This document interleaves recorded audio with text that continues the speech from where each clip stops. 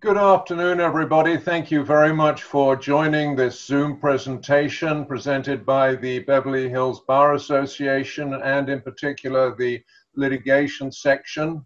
I want to welcome you all here today. We have over 100 people logging in so far and more will be joining us.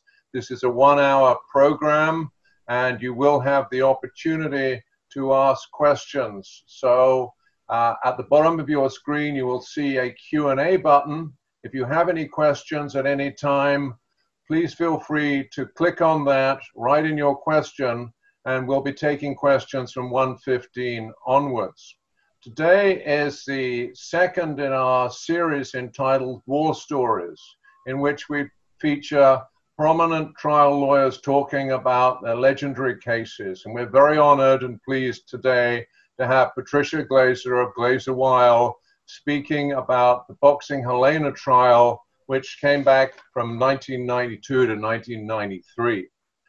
Patricia is the head of Glaser Weil's litigation department and is a respected trial lawyer who provides general counsel advice as well to publicly and privately held companies across a range of industries, including IP, real estate, entertainment, banking, and securities. Her clients include Fortune 500 companies, major studios, real estate investors and developers, financial institutions, and high-profile entertainers and public figures. We probably know her best as one of our leading trial lawyers. She's earned the prestigious honor of legal legend, power lawyer, and Hall of Fame legend from the Hollywood Reporter. Outside the law, she serves on the board of several prominent arts organizations, including the Los Angeles Music Center Theater Group and the Gaffin Playhouse, and her interest in the arts extend to producing plays and other theatrical places. She received her bachelor's degree from American University and a law degree from Rutgers. At Rutgers, she served on law review and as president of the Student Bar Association.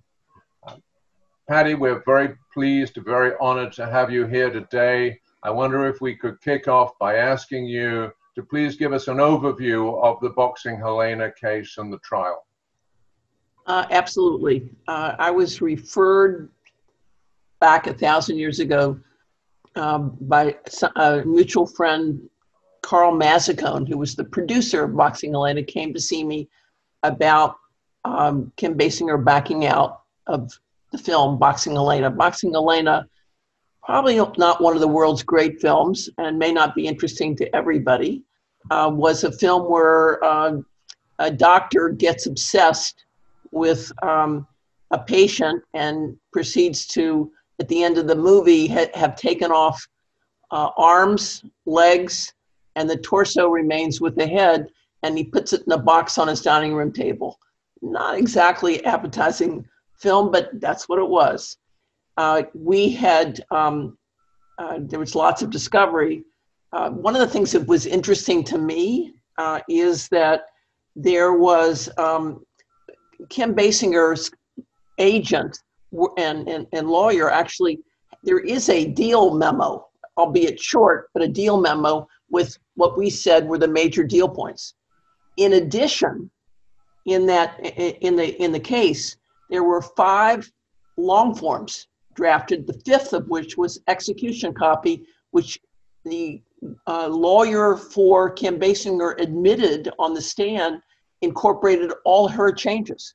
So you have a final execution copy that is actually, albeit not signed, but it's completely and utterly negotiated. So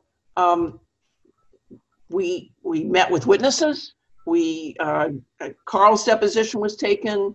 Obviously, Kim Basinger's deposition was taken. One of the fascinating things about Basinger's deposition is she was asked point blank, are there any other films for which where there isn't a signed agreement? And she testified under oath in her deposition and repeated it at trial, that every movie she'd ever done up until this point, there was a signed long form.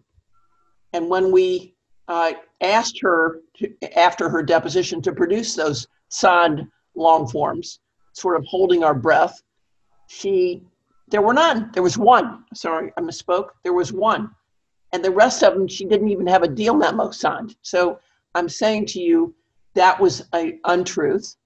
She repeated that untruth at trial.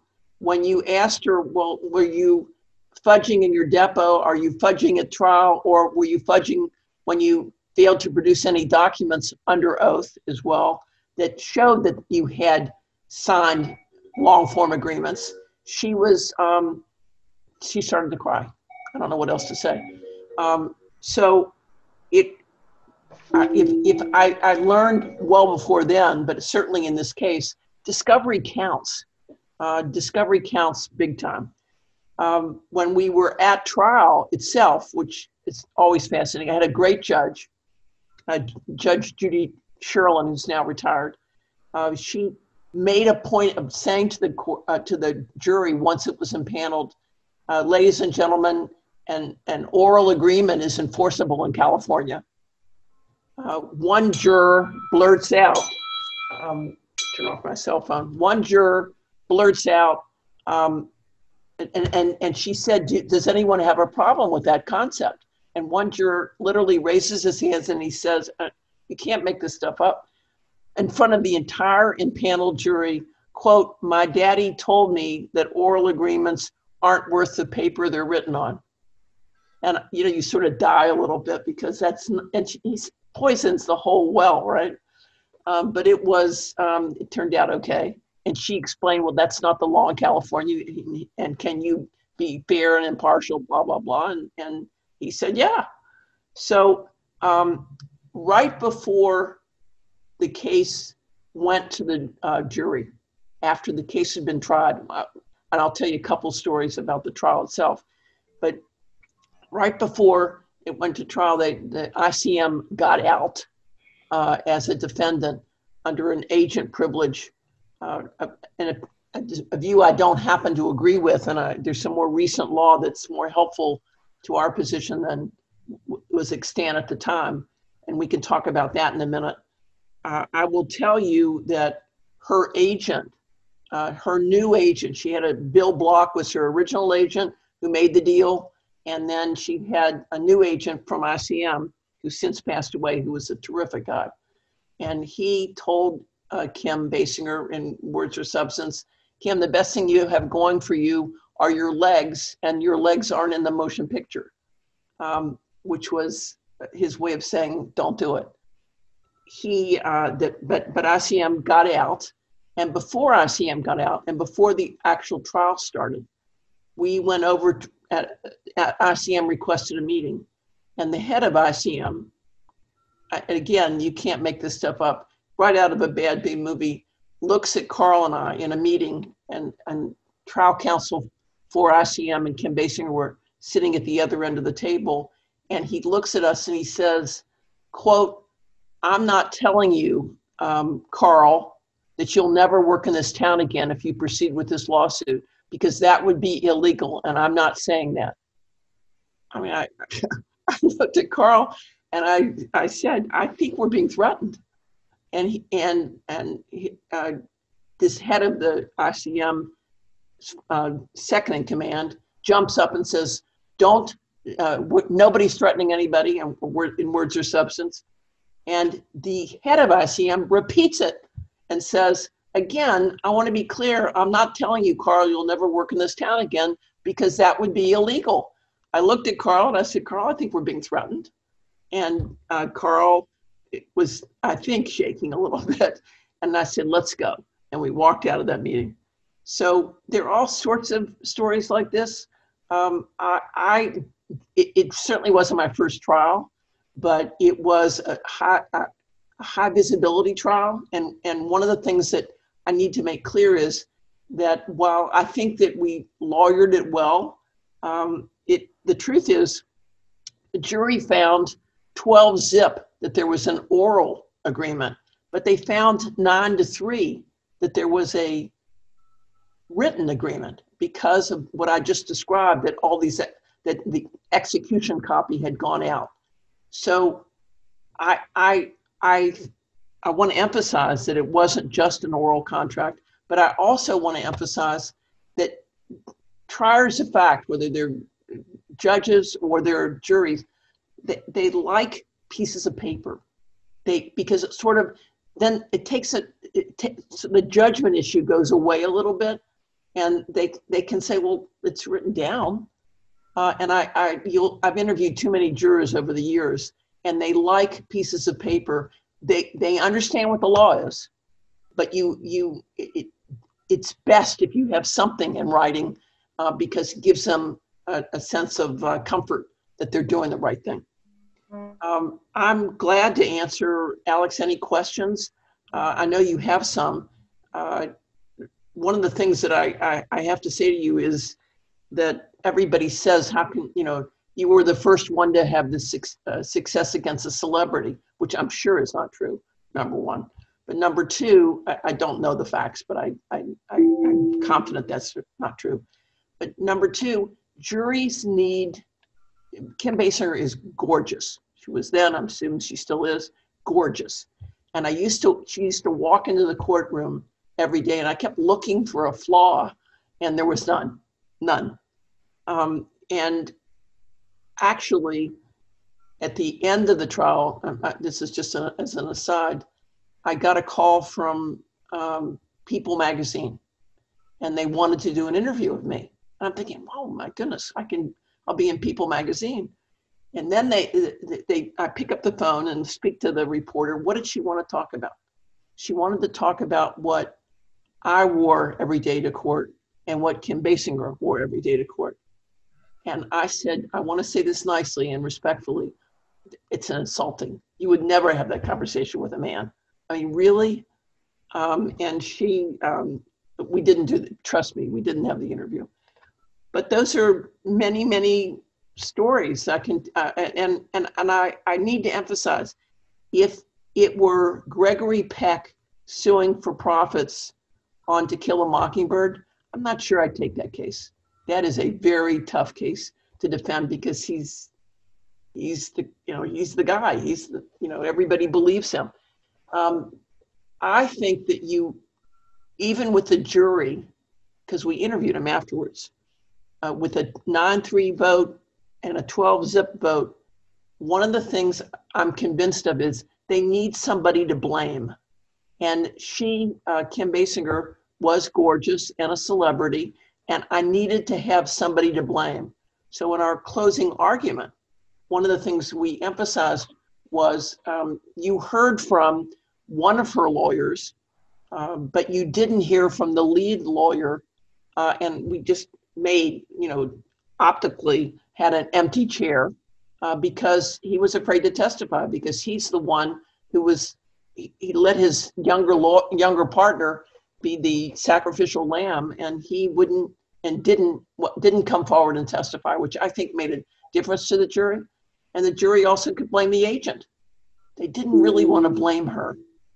It's the analogy I used in my opening, which the other side objected to after the fact, was that we all remember being on the third grade, and the kid that was the most popular and everybody sort of gravitated toward is the good-looking one. Kim Basinger is a good-looking one, there's no question. But she's wrong in this instance, ladies and gentlemen. She did a wrong to my client. Anyway, I'm talking too long. Alex, please go ahead. Patty, that's very interesting. You were just touching on the area I wanted to start with, which is that whether or not, in general, is it a bad idea to sue celebrities? I don't think so, if they deserve to be sued, of course. But I don't think people should say, oh my goodness, I've got a celebrity on the other side, don't take that case, or certainly must settle it. I don't think so. I think it's a function of presentation, and it's a function of understanding the facts well enough to be able to point a finger, perhaps, at somebody else who gave him bad advice, or is viewed to be untruthful. I will tell you, the lawyer who testified for, who negotiated the agreement largely, and who testified at trial for Kim Basinger, was a very honest, and at least in my opinion, forthright person. But the jury still would have preferred to blame her and the agent rather than Kim Basinger. But no, I don't think every case has to be evaluated on its merits, but do not turn away cases because the celebrity's involved on the other side. In this particular case, is the fact that Kim Basinger is a celebrity, did it have any effect on the decision to actually file the lawsuit?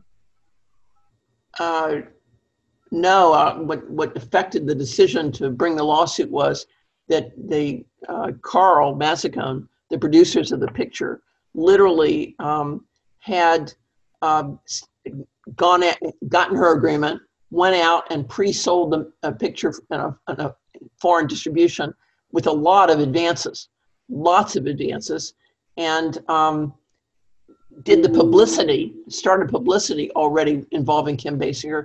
So no, they had somebody else pull out months before. People don't remember that, but months before, and he simply and put up with the notion, oh, I can't go after a celebrity, and decided, you know what, I'm biting the bullet. I'm not doing this again. It was really, really hurtful to the pocketbook, but also to the contract. I read in the unpublished Court of Appeal decision that I think the foreign pre-sales were around 7 million and the domestic were around 3 million. And according to IMDb, the film grossed only 1.7 with another actress in the lead. And I gather Ed Harris was the original male lead and he dropped out. So, you know, to what extent do you think you're able to show that the reduction in the value of the film was the result of Kim Basinger pulling out?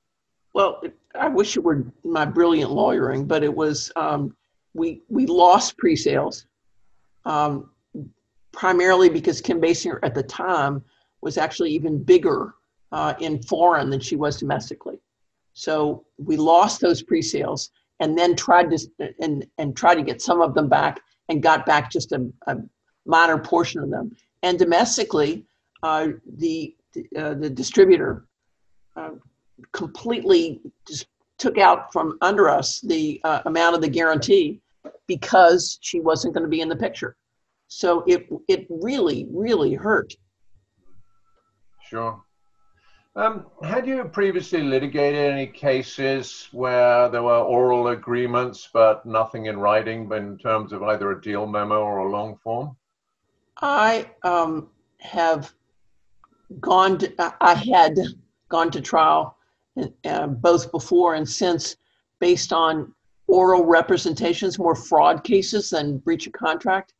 I think that most cases where there is a perceived oral agreement, in my personal experience, which is all I'm talking about, have settled, but I have taken to trial both before and since cases where there were oral representations made, not necessarily an agreement, that people relied on and were successful in pursuing a fraud claim.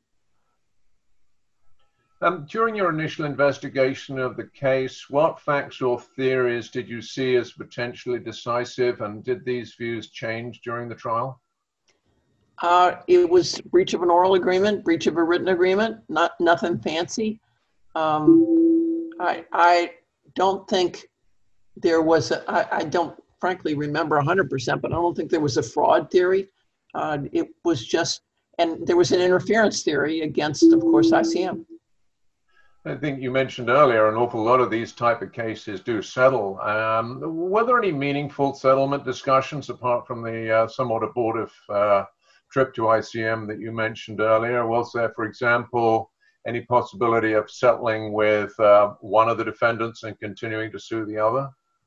I had, as I always do, I tried to settle before, I tried to settle during, I tried to settle afterwards, and people wouldn't talk. I'm not blaming the lawyer. The lawyer's just doing what the client wants, but it absolutely made every effort to settle the case, as I always do. Nothing peculiar about this. I have to tell you one anecdote, though, that was sort of fun. the other side made a motion for the jury to go actually to the Writers Guild and see the movie. And we opposed it because I'm thinking, oh my gosh, they see this movie. Especially we had a couple of older ladies on the jury. They're going to hate us. And they're just going to hate us.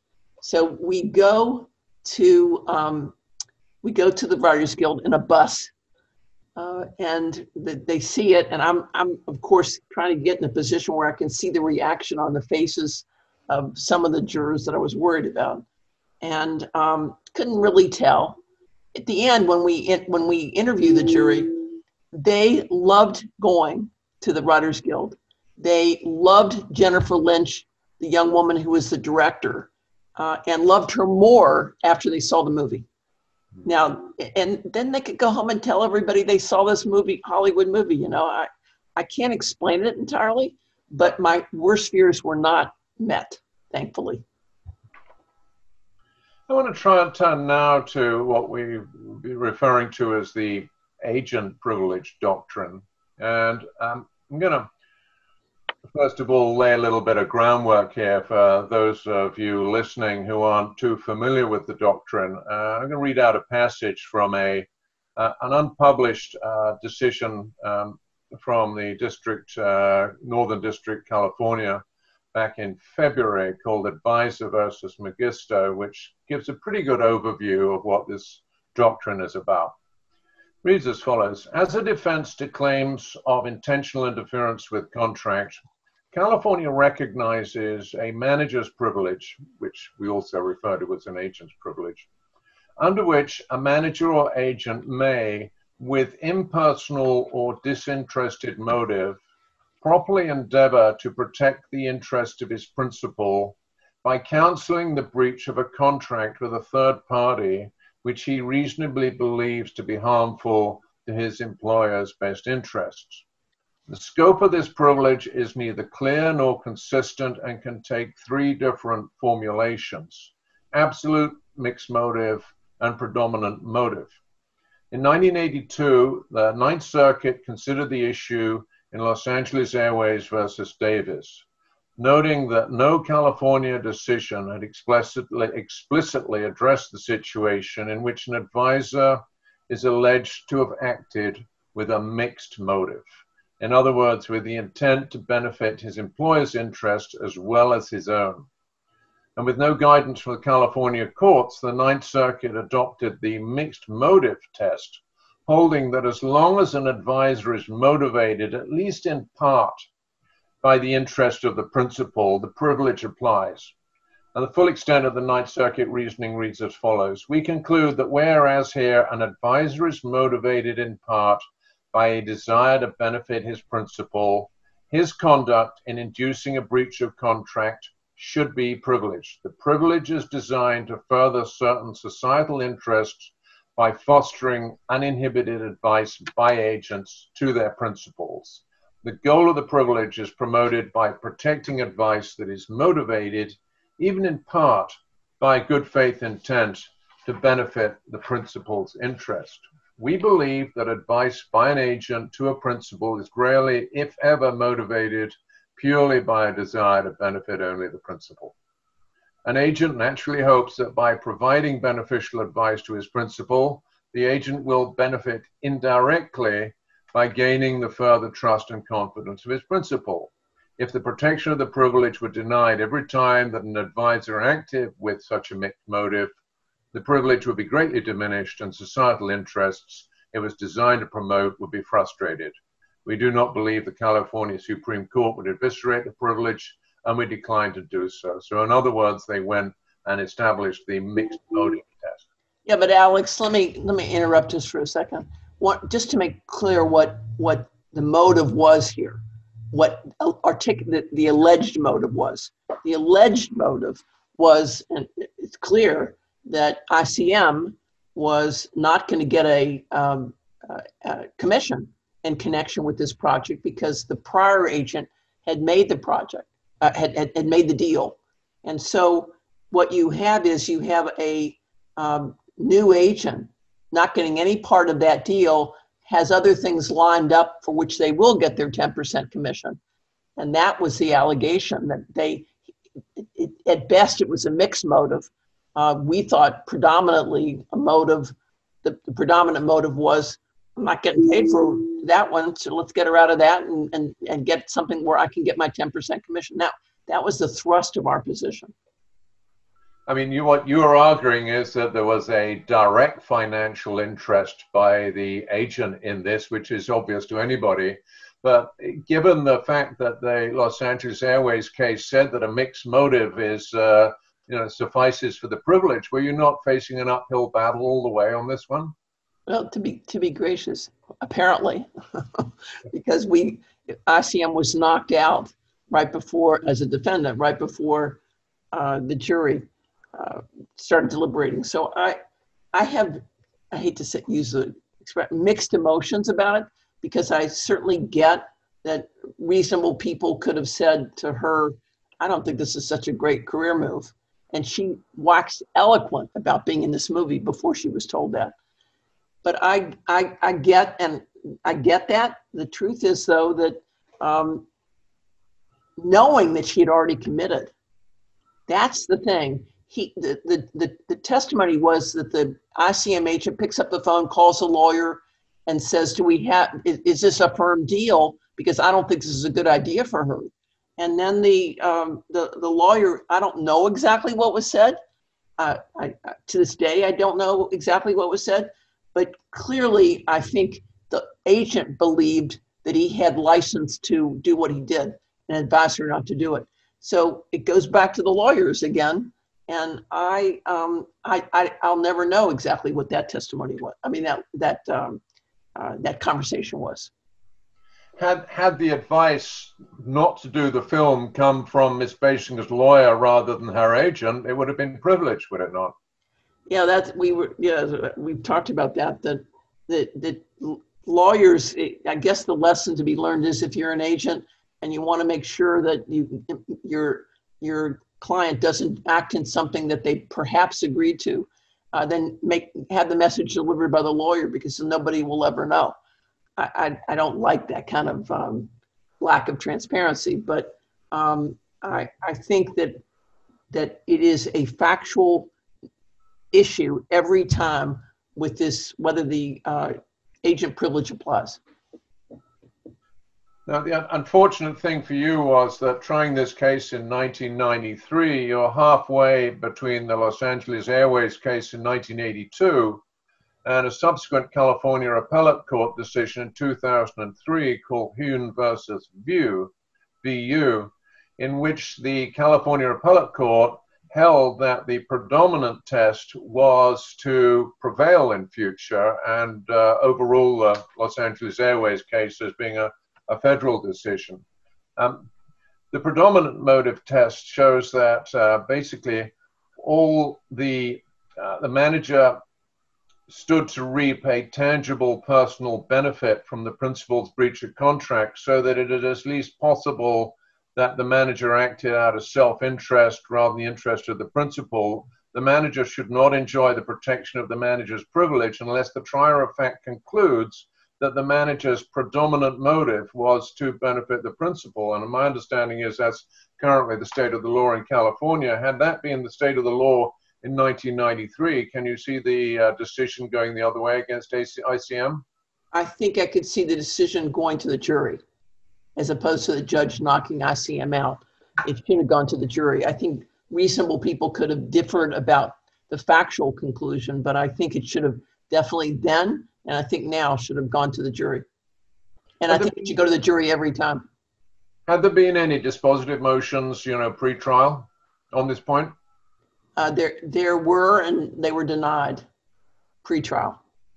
She wanted to hear the evidence. Okay.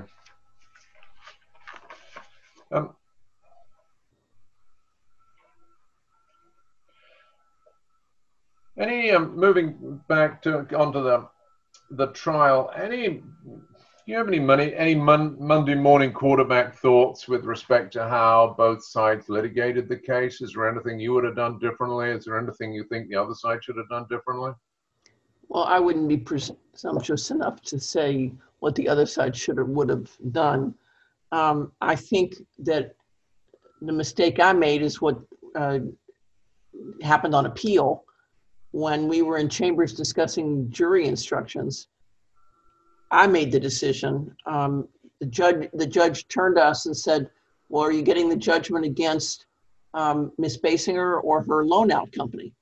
And we, hedging my bets, being a conservative lawyer, I said both.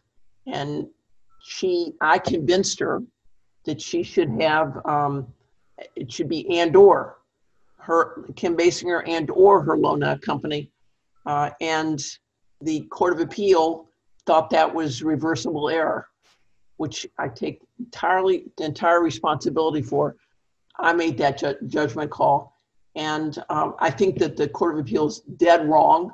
I mean, the notion that a loan out company and the individual for real purposes, practical purposes in terms of decision making, are two separate entities. I'm not talking about for taxes, but are two separate entities, and therefore should the and or was wrong as a matter of law.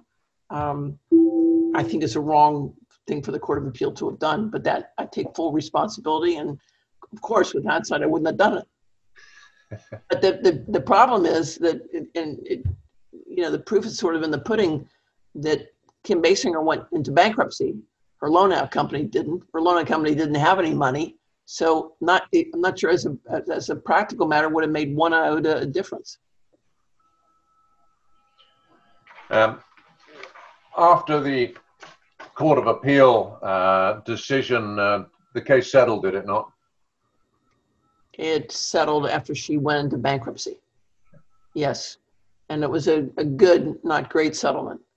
At the time, I just remembering these anecdotes, that one of the things that I vividly recall was the pinning gallery was packed every day with reporters, blah, blah, blah.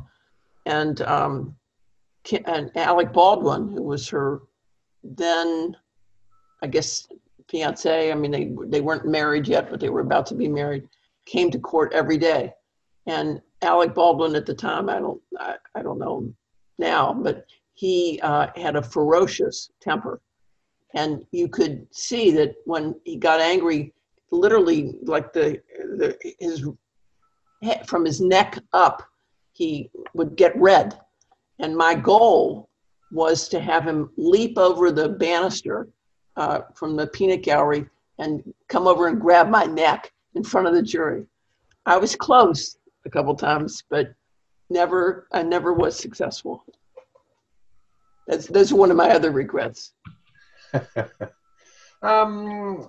We've got a lot of questions, so I'm going to cut my questions short and move on to the questions from our distinguished participants. So let me ask you this.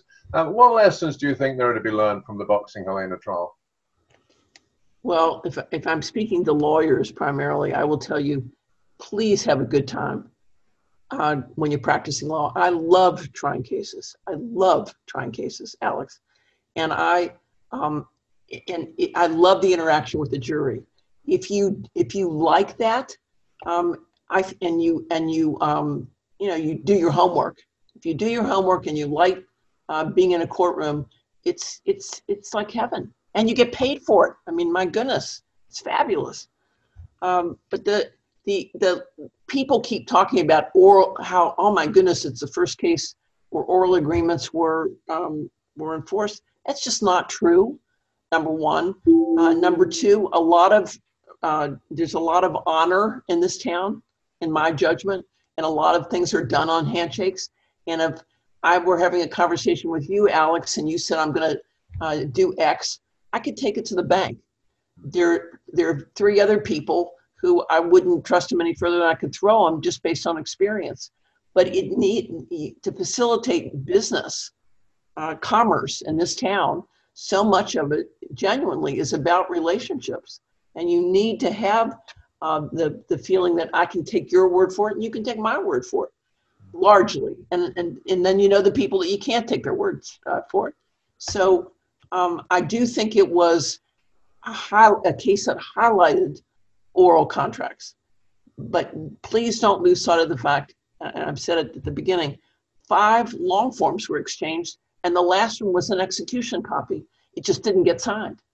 So I do think paper matters, and I do think that hard work matters. So with that. Last question from me. Any advice for transactional lawyers about how to create enforceable legal obligations if the other side won't sign? Yeah, I actually, there are some entertainment transactional law firms who pride themselves on having their clients never sign a document, and which I think is atrocious. I don't think that's the right way to conduct business. Having said that, I think that what you need to do is you need to document as much as you can and confirm conversations in writing as much as you can. And sometimes it's not the representative's fault when their clients back out or attempt to back out or say there was no agreement. It's frequently the talent's fault. Not always, but it frequently is. And you need to document as much as you can so that you can shove this under somebody's nose if they try to back out and say, excuse me, we have a deal. Reliance, justifiable reliance on a deal is not unimportant either. So again, in the Basinger case, it was repeated and the jury bought it and should have bought it because it was true about the amount of money spent in getting to where we were before she backed out based on her agreement to participate. And the pre-sales, and then you could take the pre-sales, foreign pre-sales, and then do sort of like okay, this is what reasonably you could have expected if she had been in the film. So I guess that's my answer, but I think document as much as you can, and don't be fooled into getting it or sucked into this notion that people are exchanging drafts and therefore there's no deal. That's not okay. We all know what the law in California is about oral agreements. If major deal points have been agreed to, if the major deal points have been agreed to, then you got a deal. Do you recall whether or not what material elements were not agreed by the stage that Basinger said she wasn't going to do the film? And one of our questions is, was whether or not there was an agreement on nudity and whether or not that was a material element of the agreement. That was a made-up, hokey excuse for there not being a material, all the material deal points not being agreed to. And it was agreed to, by the way, in the long form. But I frankly don't recall what was mentioned about it in the short form agreement, a material deal point. But I know it was brought up repeatedly, and it was, in my judgment, a completely hokey excuse. Another question from the audience. So what were the main arguments before the Court of Appeal, and how did the Court of Appeal react during oral argument? Well, the main argument, the reversal, was this and/or thing. That was the main thing. That they were okay with the damages. They were okay with all of the, in my recollection anyway, substantive points. The big point that they reversed on was this and/or, and I, perhaps wrongfully, consider it to be a wrong opinion, not unthoughtful, but a wrong opinion by the Court of Appeal, because it ignores the realities of our business. And they stuck to this notion that, I want to say this correctly, they stuck to the notion that they're two different legal entities, a human being and a loan out company. And as long as everybody's observed all the corporate niceties, you have to treat them separately. I think that may be true certainly for tax purposes and maybe for the conduct of other kinds of business, but it can't be that the loan out company didn't want to do the deal and Kim Basinger did want to do the deal, so I have a tension between that. I mean, that's just nonsense as a practical matter. So as far as the rest of the issues on appeal, was there any discussion or any advocacy about any of the other points, or was it really all about the and/or issue? I think the main, the other critical point that the other side attacked was the damages. And I just don't, we had a very good expert who testified about how he arrived at the damages based on both projections and the trial judge, they made motion after motion to exclude all of that based on the speculative nature, but no surprises. And our expert was very believable and had done his homework, and the jury absolutely believed it. And I think the Court of Appeal was fine with it too. I think, again, the one thing they weren't fine with was the and/or. I mean, it seemed to be a very solid damages claim. You know, if you lost your pre-sales and the film ended up only making a fraction of what everybody expected it to make, you had a pretty strong argument there, did you not? Well, you didn't know how much the film was going to make at the time. Okay. So that's not true. But we did know the pre-sales we lost both domestically and foreign. Another question here.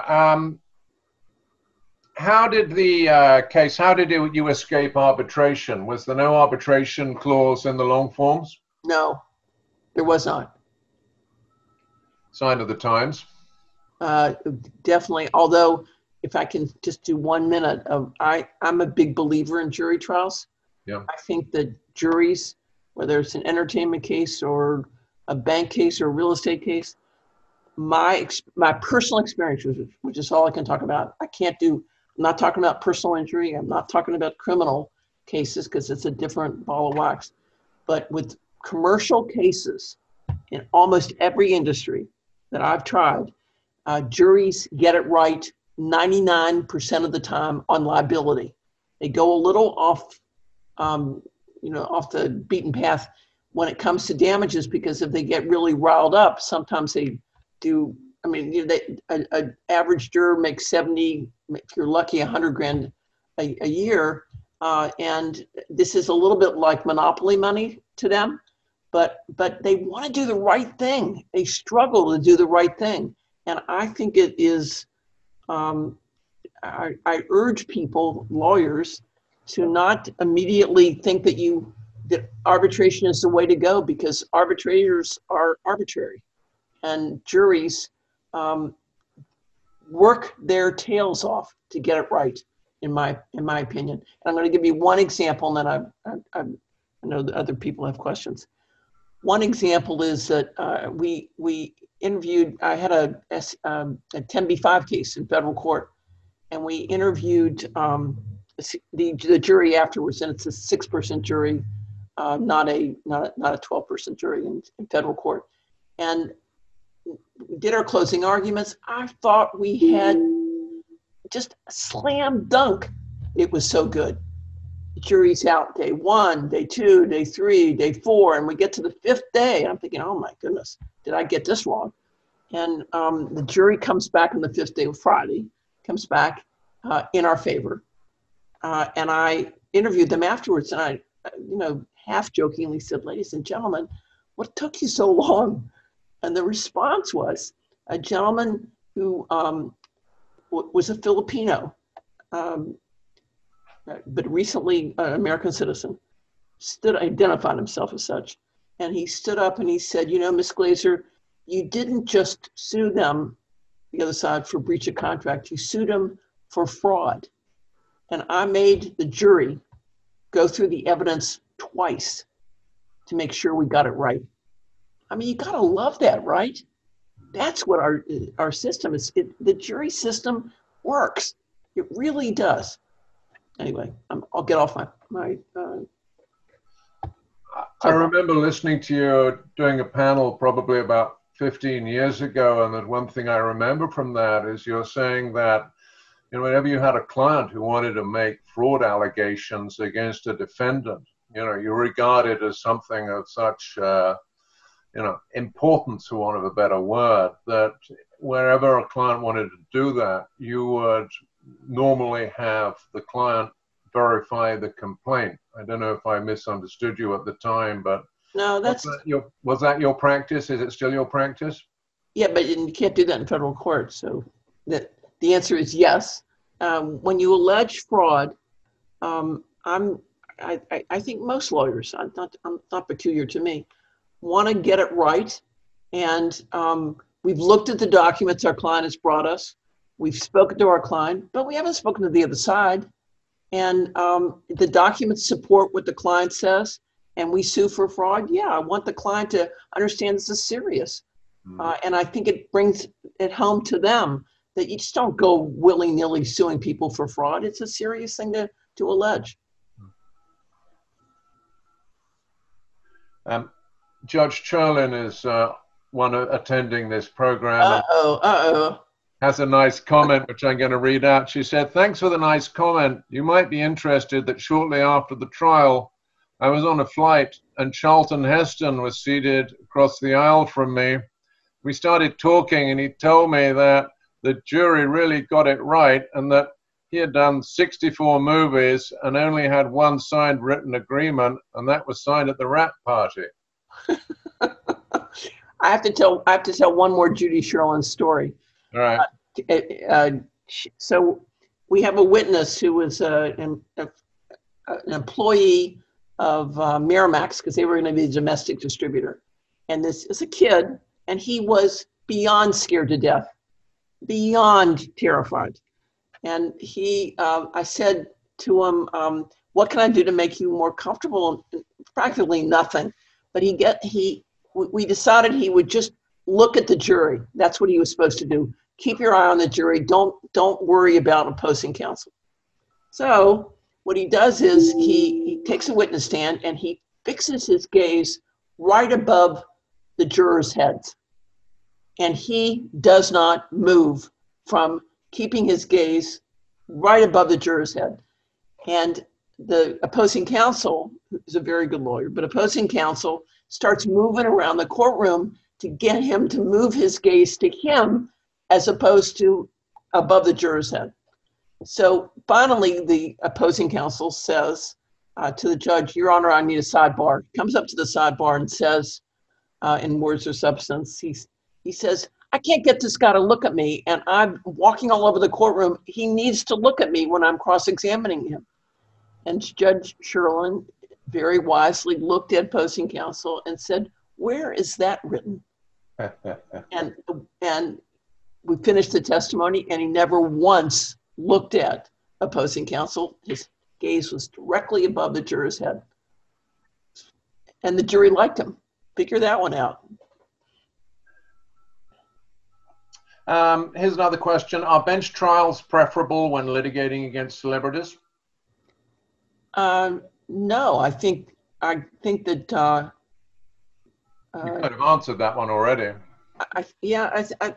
It's an interesting question, because I think triers of fact, whether they be judges or juries, are sort of one, it probably depends on the celebrity, but two, I think that judges are just as swayed by the star power as jury.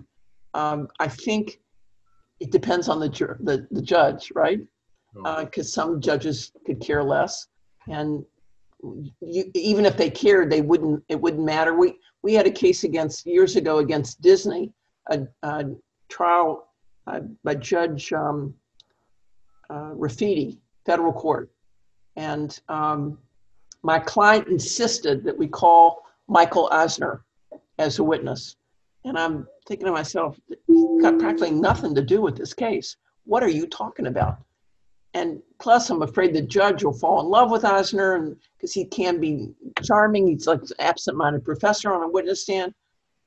And he came and testified, and I touched him a little bit, but not huge.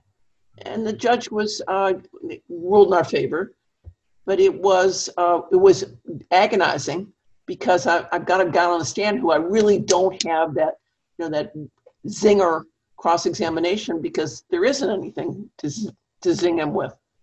But I don't think it. To answer the bottom line, I think it depends on the celebrity, and I think it depends on the judge. Sure. Another question, how effective are reliance letters when a party doesn't sign an enforcing boilerplate of a fully negotiated agreement? And do the first part of that question again.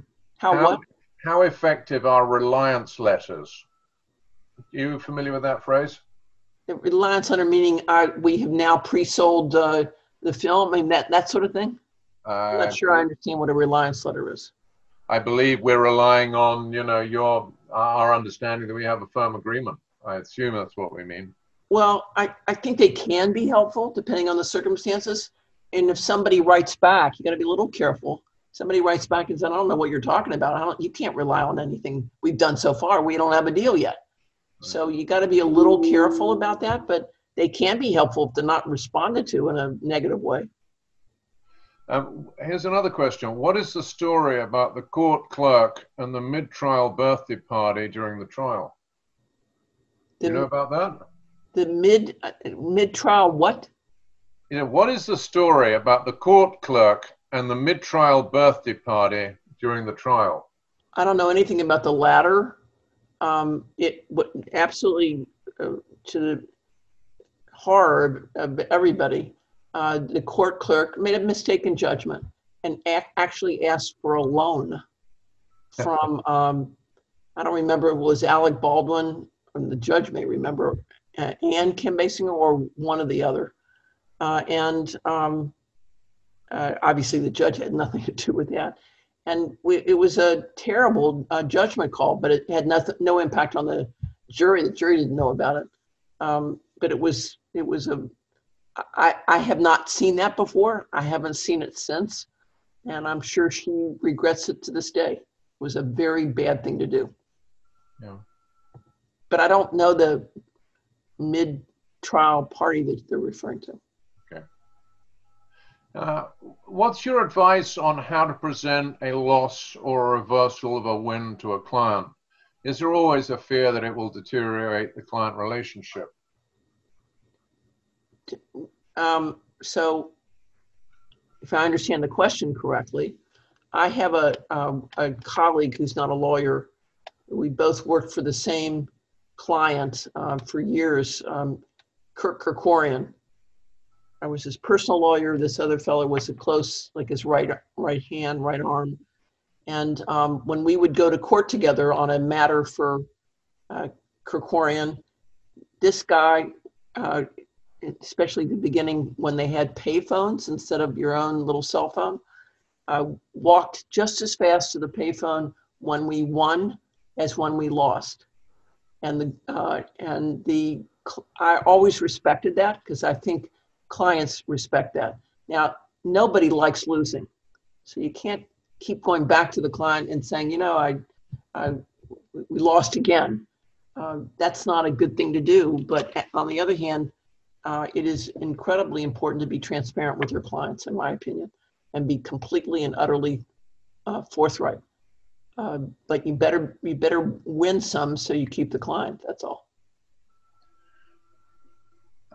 Another question, would an agent have liability to the client if he advised a breach, knowing that he's in a privileged position, but didn't advise the client of the potential breach of contract by the client? In other words, if he fails to advise the client that he'll get out under the agent's privilege, but the client may be stuck with a breach of contract. What's the liability in my view? Yeah, would an agent have liability for not instructing the client about that? I mean, that's perhaps more of a question for a lawyer than an agent. I don't think agents have many rules, so I can't. I honestly don't. I've never seen an agent sued for that. Yeah. And I do think the lawyer, especially for the bigger names, because they all have lawyers, person managers, agents, someone undoubtedly told them or should have told them, but I think the lawyer is going to get stuck with that more than the agent is. If I'm answering the question. Yeah, no, I think you are absolutely. Last question, where do you see the Boxing Helena trial in terms of your career? Was this one of the highlights for you, or was it helpful in building your career and your practice? Can you talk a little bit about that? Fair question. I thought I was a pretty good lawyer before, but a perception in this town, as we all know, is sometimes as important as the actual, hopefully, quality, not equality, quality. So from a perception standpoint, sure, it was great for business. No question about it. I don't think, and did I learn a lot from trying the case? I learned a lot from trying all cases. I mean, I really do. I mean, I'm totally receptive to learning a lot. So I don't, I would be both foolish and probably not telling the truth if I simply said I was doing fine before then. I was doing fine before then. Having said that, from a perception standpoint, it was huge in terms of, I mean, the front page of Variety, when the jury came back, says in a big headline, Basinger loses an arm and a leg. Okay? And that's invaluable, right? I've got it hanging in my office. So yes, it was helpful from certainly a perception standpoint. Well, we're just about run out of time now, so I want to thank you very much for an incredibly interesting and instructive hour. I could continue for a lot longer, but unfortunately this is our time slot. So on behalf of everybody who's been listening today, there's lots of very appreciative comments in the chats and the Q&A. I want to thank you, Patty, very much for your time today, your time preparing for it, and thank you very much indeed. And just a note to everybody out there, our next war story is going to be July 29th, and the speaker will be Tom Girardi, so we hope we see you on that one. Say hello to Tom and Alex. Thank you very much. Thank you very much indeed. Thanks, everybody. That's it.